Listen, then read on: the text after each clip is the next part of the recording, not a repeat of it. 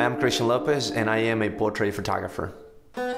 My photography is very simple. The first thing that I do is I look at you and I look at the things that you do naturally because I want to capture you and the things that you do and nobody else does. When it comes to the technical aspects of photography, I use simple lining techniques. My favorite one, well, I actually had three. Butterfly lining with no fill. That's just one of the most beautiful lights, especially when you use that with a beauty dish. I use a 22 beauty dish when I'm working at the studios. You know, as you can see, I have a white background back here. So I just place my light above the subject's face, about, I would say 4 to 5 inches above the face, and it creates this beautiful light.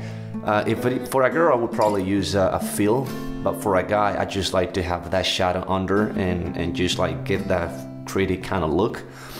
Rembrandt lining is just like one of the oldest lining techniques ever, as well as split lining. Split lining is just my to-go lining technique. I just love that light because there's like this transition from highlight to shadow or shadow to highlight. It's just, that's how we photographers and cinematographers, director of photography, whatever, that's how we tell stories, you know, through lights and shadows.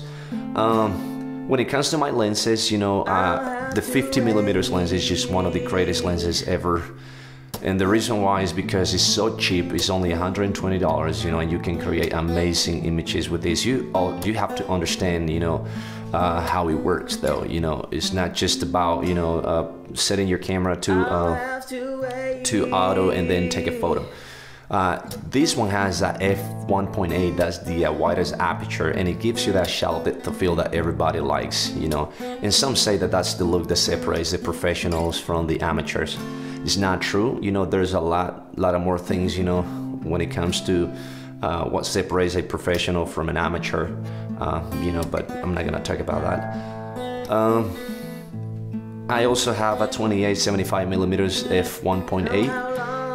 That is my to-go lens, and the reason why is because, you know, when I set my focal length to 75 and I shoot at 3.5 f4, I just get this sharp image with a really nice shallow depth of field, you know, just to concentrate in the foreground on my subject.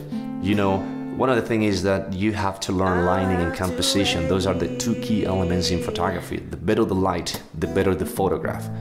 You know, you can have the best light, but if your composition is not good, your photograph is not going to be good. Leading lines, rule of the thirds, you know, shallow depth of field, perspective, all of these are good techniques, and that's what I really use.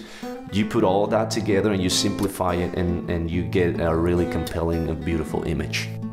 I am Cristian López, and as you can see, my photography is really simple, but I truly believe that it is sophisticated, elegant, and stylish.